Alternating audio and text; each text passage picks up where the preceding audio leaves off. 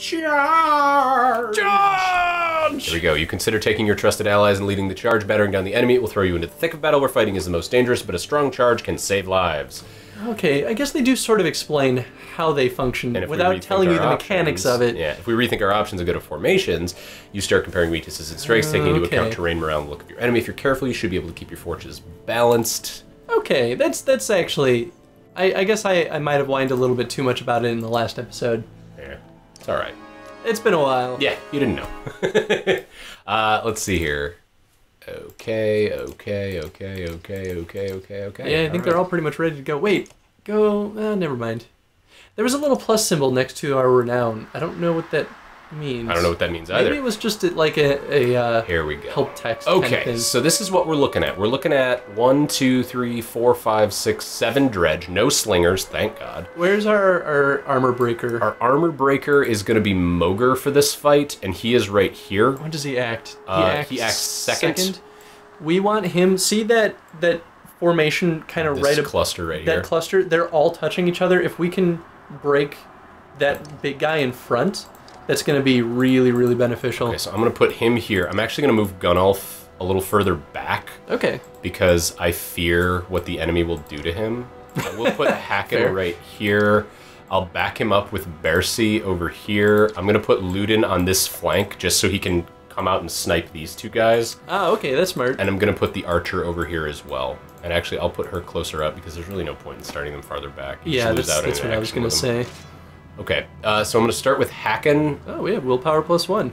Morale is good, I guess. Surprisingly. I guess things haven't really gone to shit with them yet. No, everything's fine with them. Oh, no. Aha. Oh, that was almost dangerous. What does Sundering Impact do? 100% to hit, +1 strength, +1 break to target, +1 break to hit. I think it's better to just hit him. I think it's better. We're going to deal 6 damage that way. Try 8. Got him. I forgot that the damage also carries. Heavy impact, yeah. Oh, shit. That's not good. Oh, I can't get past him. That's what I was trying to warn you about. Balls, I thought I could. I thought I could slip in between there, but I guess no, that's the thing about the Varl. Yeah, that's why they become difficult to use, because they can block each other quick. Well, he's kind of useless until we move the other dude. Okay, I'm gonna rest with him then. Yeah. It's not the worst thing in the world, we just lose 1 turn with him. Yeah. But early match, or early battle, that can mean a pretty big deal. Could be a big deal. I'm gonna Tempest. That's gonna be awesome, yeah. Do I Tempest here? Yeah, definitely. It only hits... Oh no, it hits... Wow, I hit 3 guys with it. Yeah, I'm actually surprised you didn't hit the... I don't know how I hit 3 guys. Oh, it's because it goes clockwise, right? Oh, that's it. Then I should have started it on the other guy. All right. Yeah. This guy is also going to take 8 damage. As I break. So already, we've already knocked down their heaviest hitters 4 and 6. to basically just dealing 1 damage to us. So that's... Super I think we're actually in a good spot. Do I want to impale? Yes. Knockback 1 tile, target bleeds 1 strength per move on next turn. Impaling is the only reason you ever want to become adjacent to a dredge with Ludin. That was cool, where he kicks it off of him. That's one thing that I do love about this game, is that a lot of the animations in the battle sequences, they feel so impactful, like there's so much weight to them. I don't want to use Slag and Burn because I've got a lot of guys in there, but I am going to take an 80% chance of dealing 3 damage to this guy. Bam. I think that was worth the risk. Oh yeah. 80% is... It's hardly a risk. Right, exactly. Alright, Hacken's going. I think I can get in between here. I can. Yes. Should I follow him down? I can only deal 1 to him. Oh, really? Yeah. Is that enough? Can you stop them from... No, you need to actually kill them. This guy won't go again for like a really long time, though. But the trouble is, I don't know who else I can get in there. What's Hacken's armor break? Is it 2? It's 2 right now. What's his armor? And what's his health? I could get 10? Bercy in there if I knew how much... Alright, let's see. Bercy Actually, if we do armor break on this guy, we actually could probably kill him with Hacken next turn. It's going to be more than 1 turn for that dredge to die. Or for the dredge's magic to go off. I'm gonna do this. I got 2 to him. Nice. All right. Yeah, maybe I can get him. actually Maybe I can get him with the well. archer. Maybe if I get her in there. Does that mean that the armor damage technically counts first with that attack?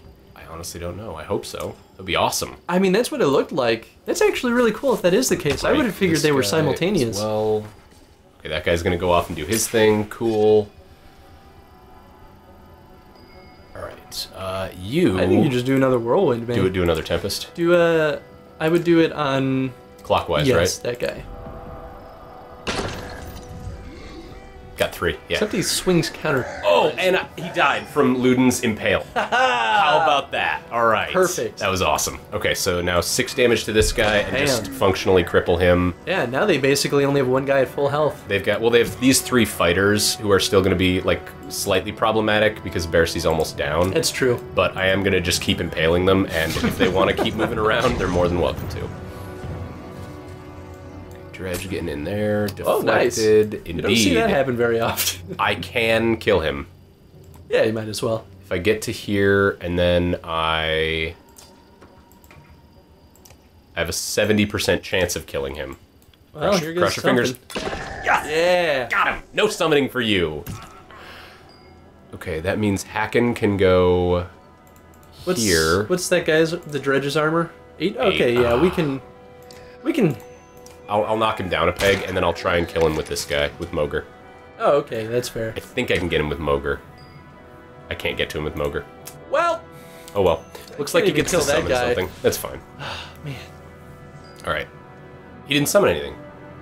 I think there is a chance to fail. Either that, or it takes a couple of turns for them to show up on the bed. Actually, I think that's what it is.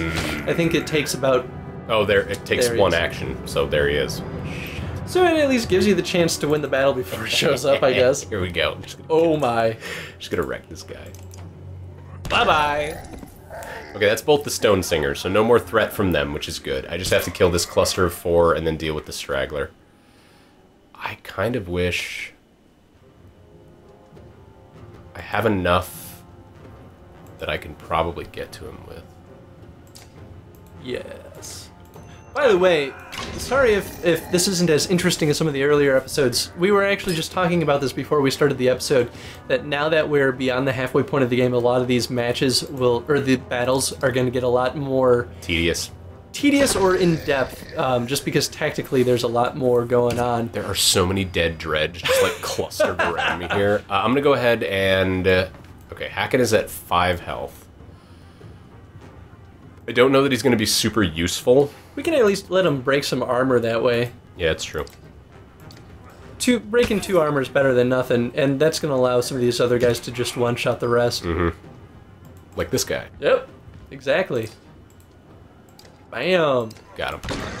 Boom! And he's promotable now. That's so good. He was, I think, the one that's most important that we promote next. I agree. Mogre he's one of the strongest characters in the game. Not because he can deal more damage, just because it's because he will wreck everyone's armor. Yes, just he will. Obliterate it. Like right now, Ivor's dealing like 6 armor damage, but I think if you really level Mogre up, I think he can get up to like taking off 9 a hit at higher levels. Which means especially if you equip him with the right stuff. And the Bellower fight just becomes comically easy to do that. Alright, I'm just gonna hit armor because Gunelf he's basically served his purpose. Mm-hmm. Okay, Ludin, go here. Ooh.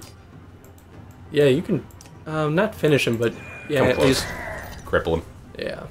And he's down to dealing 1. I mean, he has been for a while, but... And Hacken lives. Hacken lives, and this guy probably dies. It's actually the only reason that Hacken lives. It's because of Ludin's attack. Shot him. Yeah, but it's not like Hacken will remember that in the cutscenes. We sure as fuck won't.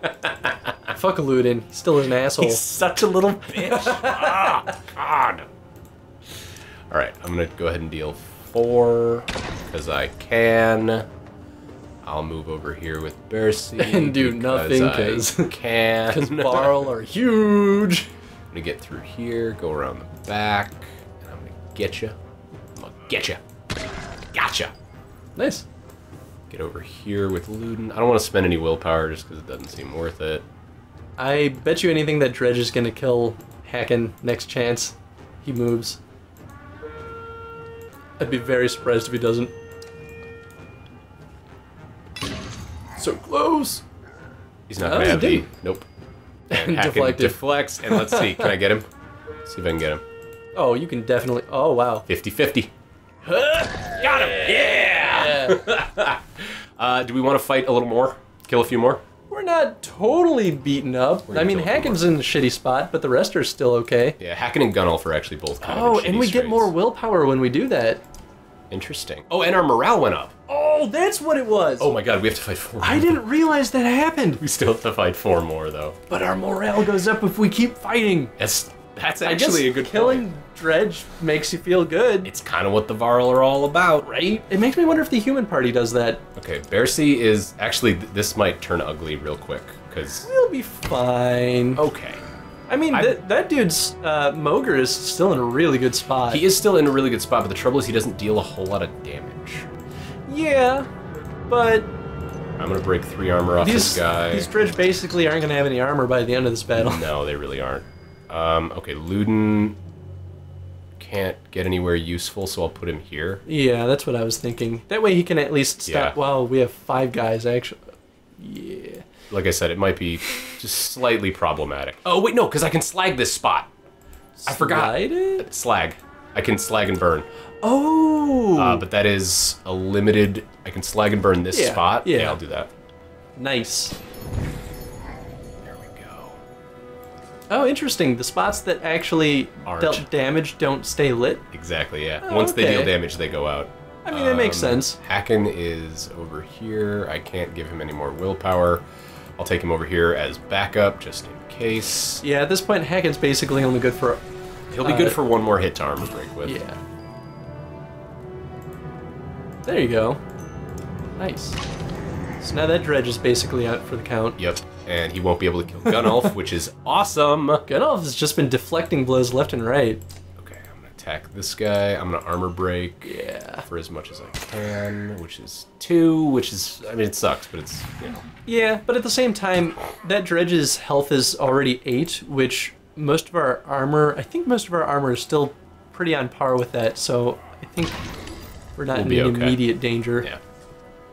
I think we have this. We're probably going to end with a few injured characters, but... That's okay.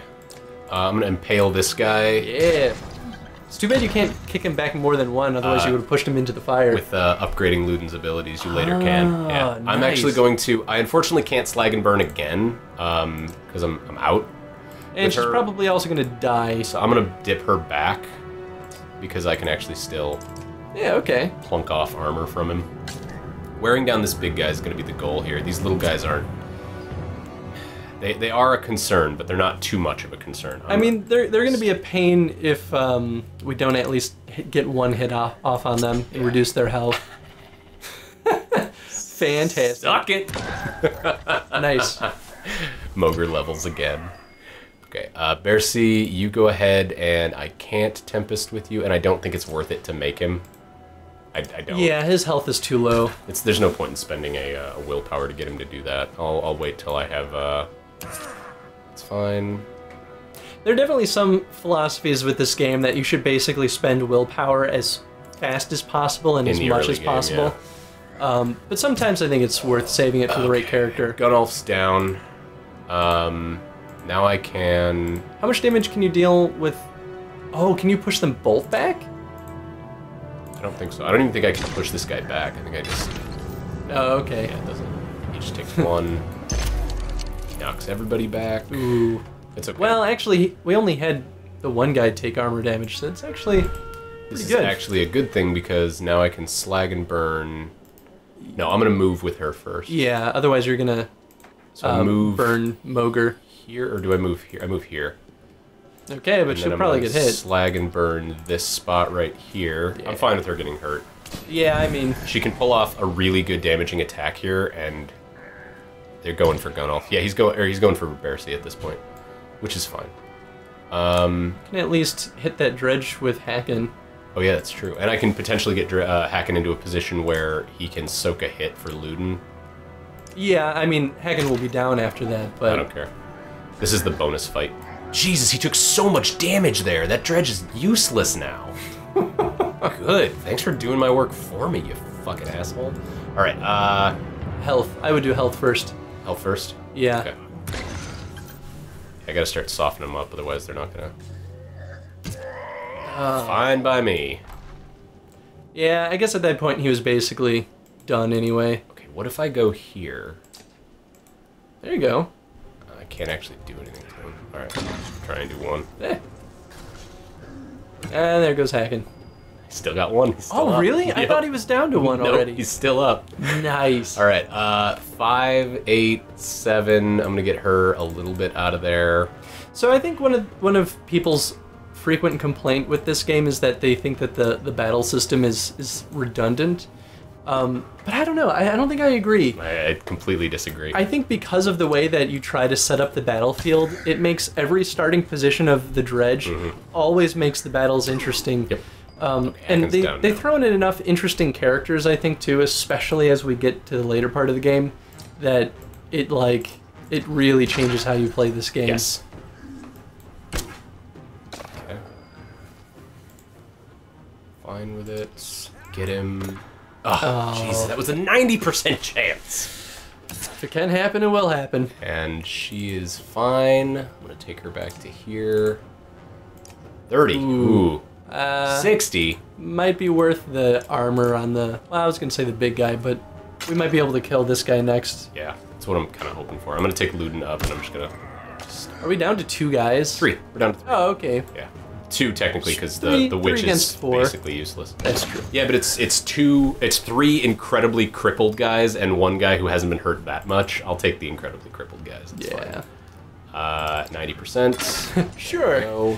If Luden ends up killing this guy, it'll be hilarious. This is just going to be a chip fest from this point on. Yeah. 60%, I'll take it. Didn't get it. Sad. Oh well. Yeah, he's going for the surround, which is fine because I am not going to fall for it. See, he's got himself set up here. These big guys act exactly the same way as the other dredge do, so now I can get this guy. Ooh. I can't kill him. It's not worth spending, though. No. I'll actually spend it on another slag and burn for her because I want to plunk it right there. Ooh. Let me see if I can get that. You actually will probably kill at least 1 guy. I don't 2. think I can get it in there. No, I can't. Oh well. Oh well. 30%. Jesus. Whatever. He's not recovering armor, is he? No. Huh. You can kill that guy, yeah. I will kill that guy. Because I know for a fact that Luden's got more than 6. Yeah, he's got 8 now. So put Luden over here. You know, I think one thing I do really like about this game in general is just the simplicity of all the mechanics actually makes it a very beautifully designed system. Yep. It's very elegant. Right? Like, I don't know. I feel like it's still incredibly complex for being as simple of a system as it is. Got him. How about that? Cool. Well, this episode was basically just this battle, but it was a war, so it tells us that we got a double axe win. Oh, I didn't. Yeah, that went away. Like, went away. I hate that shit.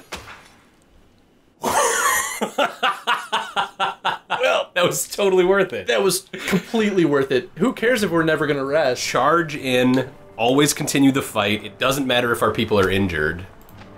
If I go to camp here. I suppose it was maybe not necessarily the most pragmatic choice, but... It worked. And it got us the best result with the least losses. Like, we sacrificed our party to get better shit. I mean... Exactly. That's what it's all about. It still is pretty pragmatic, So Mogre is definitely going to go up twice. Okay, well, we're going to take care of this off-cam because we're well over time on this episode, but we will see you in the archives. Thanks for watching. See you in the archives.